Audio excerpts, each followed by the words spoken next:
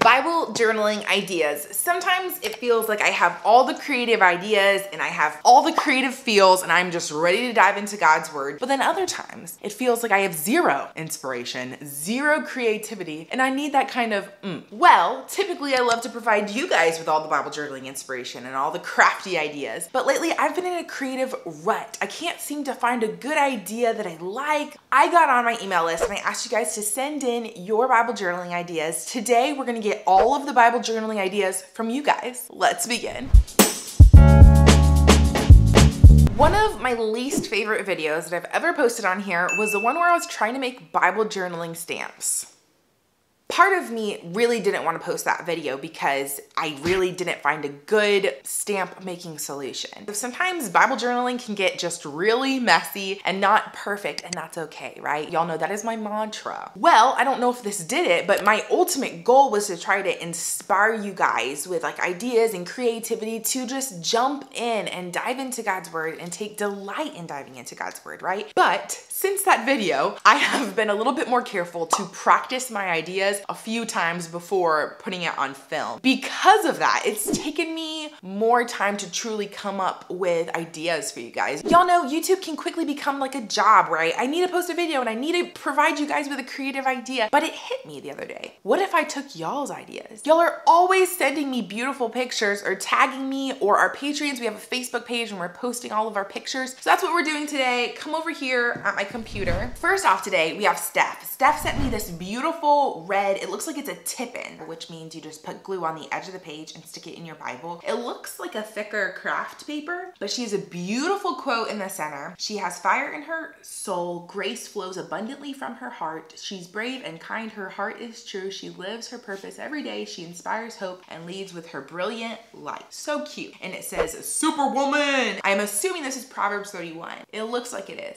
And then she ends with just like a little prayer. And she said, don't leave me the same, Father. Help me fully rely on you. I love how simplistic and focused it is. It's really cool how she used the play on colors. Like red really grabs our attention. It's hard to not look at the red. It's a red page. So then she has these white and black quotes and letters and words that pop off the page and really dial you into the message that she's wanting to create. I love how she made it less about perfect art or doing like a whole mural, but rather she focused on the genuine response to the passage. Thank you, Steph, for sending this. I love that you were open enough to like share a prayer, which is just so cool. Next up, this is from Carrie. She says, this little bird was made with a stamp and I just did some watercolor over top. I love that idea, like mixing the mediums. I wrote a prayer on the back of it. The clipboard card was stuck in with washi tape. I started writing on the square of scrapbook paper on the bottom right, but it was way too small, so I just kept taping pieces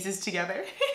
You can see expanded below. I love this like almost accordion note. I've showed this multiple times before, but at the beginning of Romans, my professor just kept going and saying way more notes than usual. And so I just have so many notes. It's that same kind of accordion notes, but I think it's so cute. Oh, she put in this hymn page, What a Friend We Have in Jesus. I love that. My church sings hymns, and I just love that idea of like the deep theology that can be in hymns oftentimes. And I love that you put it there in your Bible because it obviously related to whatever you were studying here in Matthew. So I love that idea. You're using it like scrapbook paper because it's like artsy, like it's gorgeous, the notes and everything, but it also has that like general message, like Jesus is our friend. In fact, here's a fun thing that I've recently been learning and kind of getting obsessed with is every hymn has like a really good story behind it. So I would encourage you, like if this is your favorite hymn or if you have a favorite hymn, Google the background story behind those hymns because oftentimes there's like really good sanctifying stories behind why the hymn was written and what the person was going through, and it's just like really cool. Oh, and she did like another cool fold out accordion thing on this page in Psalm 36. Love this. Oh, okay, so it's like a note on what the fountain of life is. That is a really cool idea. Just go through fountain of life and study, all the times it's mentioned in scripture and what exactly it means and what it means for us today and what it means in light of the cross. Like, oh, love that. I need to do that. Thank you, Carrie. What beautiful Bible pages. Next up, this is from Kyla. She has an Instagram account, so I want to make sure to give her credit where credit is due. Her Instagram, Kyla Kamenar. This is a beautiful Bible journaling page. This is my Journal the Word Bible. middle, it has that 2-inch margin. And this is pretty typical or classic for Bible journaling Bibles where they have that 2-inch margin. What's interesting here is even though she has just a 2-inch margin, she was able to make bigger art because she's in the Psalms. You know, the Psalms are poems. So the script is shorter and that gives you even more space to get even more creative. Here, she chose a specific verse to kind of put legs to. She made it kind of an artsy, reflective piece of art that helped her visualize what she was contemplating and meditating on. I actually did this past Sunday. Joe had mentioned this verse in Haggai with the signet ring. It says that the Lord declares that he's gonna make us a signet ring for he's chosen us. And so Joe, my husband, had used the imagery of like a football state championship ring or whatever, how it has the player's number, it has their high school name on it, and it's like that. We're like permanently his. It's a similar idea and concept there, that we are permanent in Christ and it's personalized and that we're his. And so I felt it was needed to draw that picture so I don't forget that imagery that had hit me so hard. And it's like what she's doing here. With the letter O, she turned it into a light bulb, which is just so cute. I love it. Your word is a lamp. And she carried that theme of light, highlighting the word lamp in yellow. She wrote just kind of like a summary statement. That's a really good way to get into Bible journaling if you're new and you don't know what to write,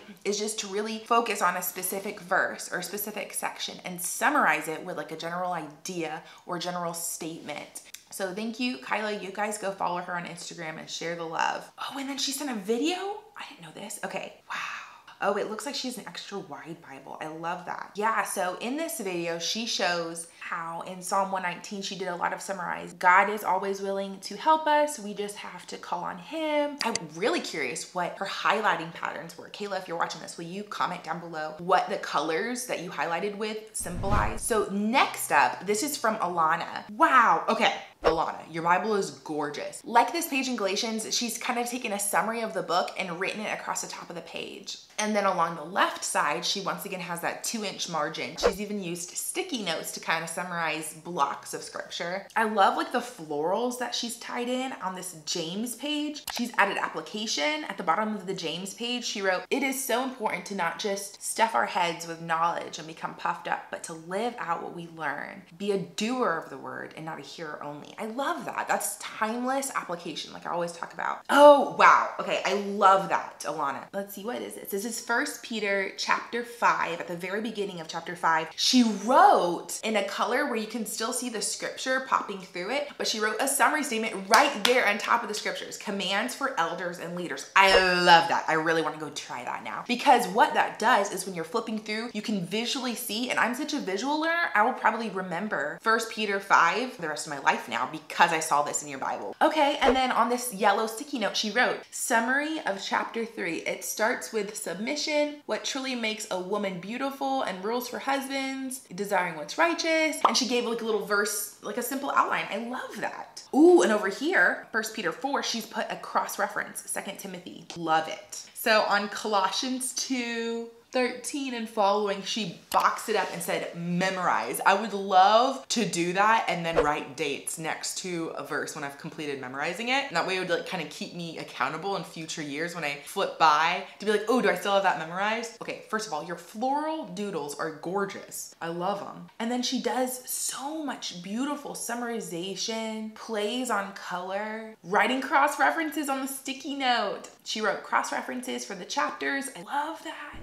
Okay, finally, we got a little video from Nicki. This is Nicki Drake from Crazy Simple Truth Ministries here on YouTube. Good friend. Love you to death, Nicki. Hello, Faith and your peeps. Hey, Nicki here. And I wanted to give you an idea of something new I've been trying this week. I have had kind of an experiment or an experience or I don't know what it is, but I've been trying to set aside all of my Bible study tools, and I'm the crazy Bible study lady, so you know I have lots of tools, and set them aside completely and just study the Word of God with God. And it has been an amazing experiment. So I want to challenge you to try to go through a chapter. The one I've been working on is Ephesians. So go through it. Just highlight God and the pronoun referring to him, so him and his. Highlight all the titles of God, and then highlight any prepositions that come before his name. So of and in and through and from. And you will be amazed at what you learn about our Savior. So I challenge you to do that. Check it out. Give it a try. I know I'm crazy. I try these new unique things, but I think you'll like it. Okay, that's all I wanted to say. Bye. I love that, Nicki.